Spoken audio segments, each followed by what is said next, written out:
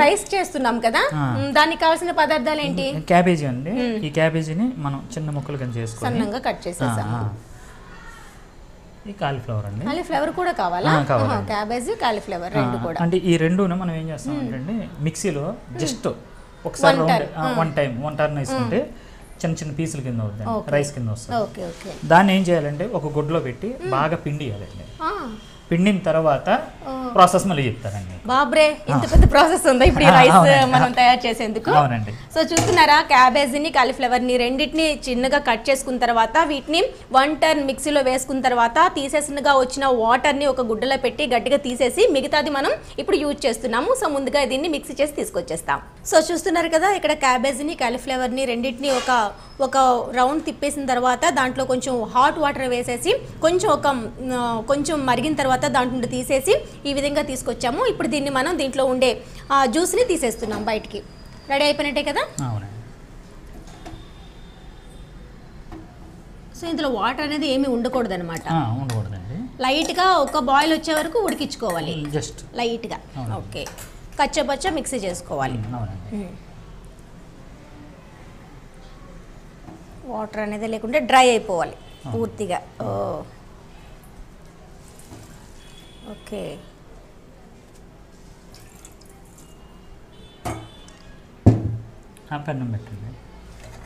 ఇదా ఇందులో వేసేస్తున్నామా direct? Okay, అంటే ఇంకా ఆరపెట్టుకోవాల్సిన అవసరం లేదా? ఇంకేం లేదండి. స్టవ్ ఆన్ చేయి. ఇప్పుడు రైస్ మనకి కావాలి. ఎప్పుడు రైస్ కావాలనుకున్నా సేమ్ ఇదేనా, క్యాబేజీ కాలీఫ్లవర్ రెండింటిని యాడ్ చేసుకోవాలి.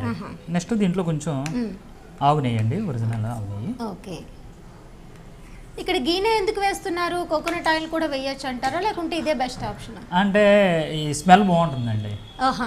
ఓకే, అంటే క్యాబేజీ అంటే కొంచెం ఆ స్మెల్ అనేది వస్తుంది కాబట్టి దాన్ని డామినేట్ చేసేందుకు గీ వేస్తున్నాం. ఓకే, మరి ఇది 1 మీలా 2 మీలా? 1 మీల్ అండి. 1 మీల్. ఓకే, రైస్ కాబట్టి 1 మీల్ వేసుకుంటే ఫుల్ హ్యాపీ అనమాట. రోజంతా మనకి ఫుల్ కడుపు అంతా నిండినట్టు అనిపిస్తుంది. అవునండి. ఓకే, అంటే ఇప్పుడు మళ్ళీ ఇంకోటి ఉందండి, మనం ఇది వేడి నీటిలో వేసేటప్పుడే కొంచెం లైట్ గా ఉప్పు వేసాం అనుకోండి, కూడా లైట్ గా ఉప్పు వేయాలండి. సో ముందు క్యాబేజీని కాలీఫ్లవర్ని చిన్నగా కట్ చేసుకున్న తర్వాత దాన్ని మిక్సీ చేసి కచ్చాపచ్చ మిక్సీ చేసుకున్న తర్వాత బయటికి తీసి ఒక బాయిల్ వచ్చే వరకు వేడి చేసుకొని దాంట్లోనే కొంచెం సాల్ట్ కూడా వేసేసుకొని బయటికి తీసేసి దాంట్లో ఉండే వాటర్ అంతా మనం బయటికి లాగేసిన తర్వాత ఈ విధంగా ఫ్రై చేసుకోవాలి. ఓకే, అది మనకి రైస్ ప్రాసెస్. అవునండి. ఓకే, సో చాలా మందికి ఇంకో డౌట్ కూడా ఉంటుంది. ఈ షుగర్ పేషెంట్లు ఉంటారు కదా, వాళ్ళకి ఒక షుగరే కాకుండా కిడ్నీ ఇది కూడా ఉంటుంది, ఎఫెక్ట్ కూడా ఉంటుంది. మరి కిడ్నీ ఎఫెక్ట్ ఉన్న వాళ్ళు ఇలాంటి డైట్ చేసేటప్పుడు ఏమైనా ప్రాబ్లం ఉంటుందంటారా? దాని ఎఫెక్ట్ మనం ఈ డైట్ ఎఫెక్ట్ మనకి ఆ కిడ్నీ పైన ఏమైనా పడుతుందంటారా? డైట్ ఎఫెక్ట్ అనేది కిడ్నీ మీద పడదండి. ఎప్పుడైతే మనకు షుగర్ ఉంది అని వాళ్ళు స్టార్ట్ చేశారో టాబ్లెట్, అప్పుడు నిజమైన షుగర్ స్టార్ట్ అవుతుందండి. ఆ షుగర్ టాబ్లెట్ వేసుకుంటూ వెళ్ళిన తర్వాత బీపీ, ఆ తర్వాత మన కిడ్నీ ఫెయిల్ అవుతుందండి. క్రియేటిన్ వచ్చి పెరిగిపోతుంది ఉంటుంది అనమాట. అప్పుడు ఈ డైట్ చేయకూడదండి, కిడ్నీ డాక్టర్కి చూపించుకోవాలి. లేదంటే ఇప్పుడు భద్రాచలంలోనే ఒక డాక్టర్ వచ్చారు, ఆయన క్రియేటిన్ ఎంత ఉన్నా తగ్గిస్తున్నారండి. అతను అక్కడికి వెళ్ళి అంటే మన ఫ్రెండ్స్ చాలా మంది జబర్దస్త్ టీం వీళ్ళందరూ వెళ్ళి చేయించుకున్నారండి. అది ముందు ఆ కిడ్నీ ప్రాబ్లం అనేది అయిన తర్వాత అప్పుడు మన వీరమాచినేని గారి డైట్లోకి రావాలండి. వస్తే మంచిదండి. అంటే కిడ్నీ ఎఫెక్ట్ లేని వాళ్ళు షుగర్ ఉన్నా సరే మనకి డైట్ నార్మల్గా ఫాలో అవ్వచ్చు, కంట్రోల్ చేసుకోవచ్చు. ఎప్పుడైతే కిడ్నీ ఎఫెక్ట్ ఉన్న వాళ్ళు మాత్రం కొంచెం చెక్ చేసుకొని దాని తర్వాత మనకి డైట్లోకి రావాల్సి ఉంటుంది. ఓకే ఓకే ఓకే, గీతో బాగా వేయించేసుకుంటున్నాము. శుభ్రంగా మును పోపు పెట్టుకున్నాం కదా, అది కూడా ఆయిల్, కోకోనట్ ఆయిల్ కూడా దానికి తాకుతుంది. సూపర్. ఇలా ఎంతసేపు మనం ఫ్రై చేసుకోవాలి? జస్ట్ 5 మినిట్స్ అండి. 5 మినిట్స్ పాటు. ఓకే, పచ్చి వాసన అంతా పోవాలి. మనం లైట్ గా బాయిల్ చేసాం కాబట్టి పచ్చి వాసన అనేది రాదు. 50% అక్కడ పోతుందండి. 50% ఏంటంటే ఇప్పుడు నెయ్యి ద్వారా మనకి ఫుల్ఫిల్ చేస్తున్నాం. అవునవును. ఓకే, టోటల్ గా మీకు ఇది క్యాబేజీ కాలీఫ్లవర్ అనే ఫీలింగే ఉండదు, సేమ్ రైస్ లాగే అనిపిస్తుంది. సో ఇప్పుడు ఈ రైస్ తోనే మనం ఈ చట్నీని యాడ్ చేసుకొని తింటామండి. నేను తింటా, నేను ఆల్రెడీ కన్వర్ట్ అయిపోయా దీనిలోకి. సూపర్. ఇక్కడ మనకి అన్నీ వచ్చేసాయి, చట్నీలు, అలానే బయట దొరికే కేఎఫ్సి ఫుడ్లు, అలానే ఏం లేదని లేదు, సాస్ కూడా పరిచయం చేసేసారు కదా. సాస్ కూడా వచ్చేసింది. ఇంకా చికెన్ గారెలు కూడా వస్తున్నాయి. చికెన్ గారెలు, ఎందుకంటే ఆంధ్ర వాళ్ళకి ఎక్కువ ఏంటంటే గారెలను ఏంటి గారెలు చికెన్ లేదా అని అంటారు కదా, అసలు ఈ డైట్ లోనే గారెలు లేవండి. కానీ ఏదో ట్రై చేసామండి, కానీ అనుకున్న దానికంటే బాగా వచ్చినాయండి. త్వరలో హలీం కూడా నెక్స్ట్ ఎపిసోడ్ అనుకుంటాండి, హలీం చేసేద్దాం ఏమండి. ఆ కోరిక కూడా ఒకటి ఉన్నది, తీసుకుందాం ఏమండి. ఇక్కడ దేన్ని విడిచిపెట్టుకుంటా అసలు నో కాంప్రమైజ్ లేదు అనే మాటకి ఇక్కడ ఇది లేదన్నమాట. సూపర్. కానీ ఇలా మైండ్కి పదును పెడుతూ ఇన్ని రకాల రెసిపీస్ని కూడా ఇందులో పరిచయం చేస్తున్నారు. ఇందులో అనుకుంటారు రెసిపీ సాధ్యమేనా, ఇన్ని చేసుకోవచ్చా, ఇన్ని తినగలమా, ఇన్ని కుదురుతుందా, ఇవన్నీ కూడా డౌట్స్ ఉంటాయి. అంటే ఒక మంచి పని చేసేందుకు 1,00,000 క్వశ్చన్స్ అనేది యాడ్ అవుతాయి. అదే ఒక చెడ్డ పని చేసేందుకు కొంచెం నిమిషం కూడా ఆలోచించి చేసేస్తారు.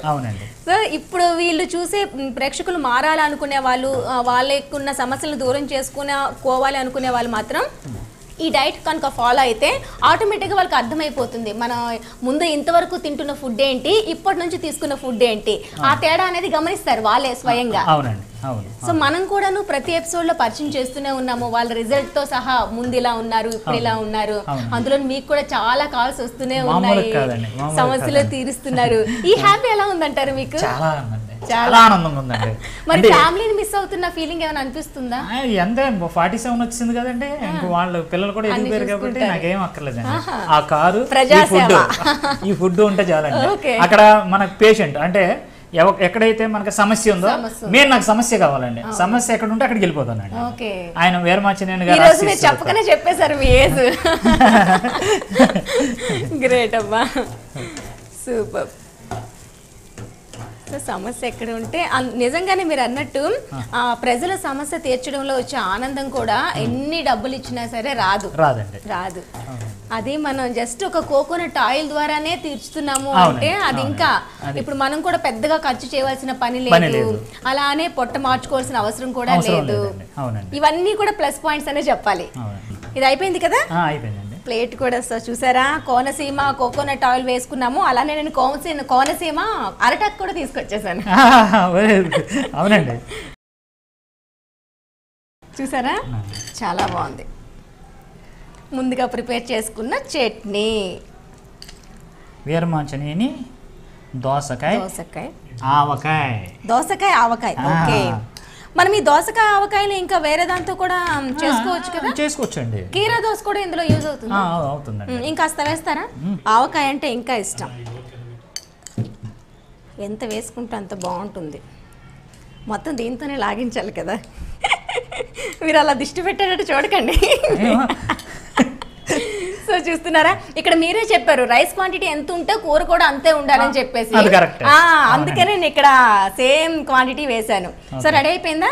రెడీ అయిందండి. క్యాబేజీ రైస్, దోసకాయ ఆవకాయ, వీరమాచినేని డైట్ స్పెషల్ అండి. Wow, with అరటాకుతో. ఆహా, వివాహ భోజనంబు వింతైన వంటకంబు అన్నట్టుగా అరటాకులో మనకి వీరమాచినేని గారి డైట్ స్పెషల్ రెసిపీ చక్కగా రెడీ అయిపోయింది. అదే దోసకాయ ఆవకాయతో పాటు రైస్, క్యాబేజీ రైస్ అండి.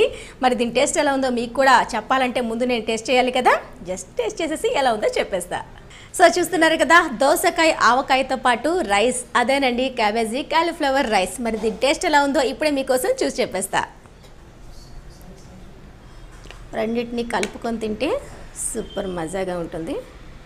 ఇక్కడ రైస్ మిస్ అయ్యమనే ఫీలింగ్ కూడా మనకు ఉండదు.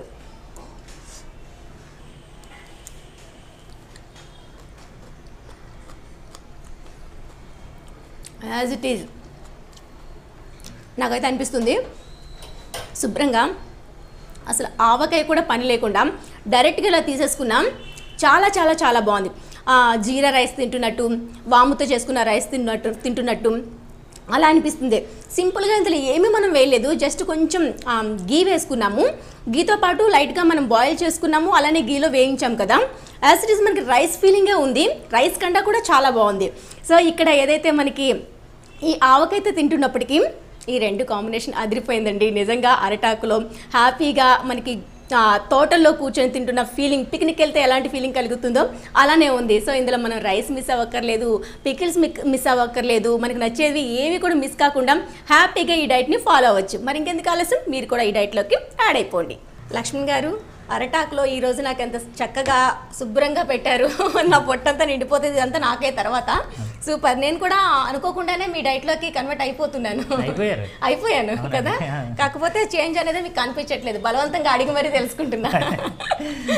నెక్స్ట్ టైం నుంచి ప్రేక్షకులకు గమనిస్తారనమాట చేంజ్ ని. ఓకే, మరి ఇంకా ఈ రైస్ తోనే ఇలానే కాంబినేషన్, సరికొత్త కాంబినేషన్ ఈ రోజు మనం పచ్చడి చేసాం కదా, ఇలానే సరికొత్తవి యాడ్ చేస్తూ చూపించండి. ఎందుకంటే రైస్ అంటే మనకి అందరికీ ఎంతో ఇష్టం. ఈ రైస్ ని అవాయిడ్ చేసేటప్పటికి మనసులో ఎక్కడో బాధ, ఏదో పోగొట్టుకుంటున్నామే అని చెప్పేసి దానికి ఆల్టర్నేటివ్ ఇది. సో సేమ్ మనకి జీరా రైస్ ఎలా ఉంటుందో, అజ్వైన్ రైస్ ఎలా ఉంటుందో అలానే అనిపిస్తుంది ఇది కూడా. చాలా చక్కగా ఉంది, నాకైతే చాలా చాలా బాగా నచ్చేసింది.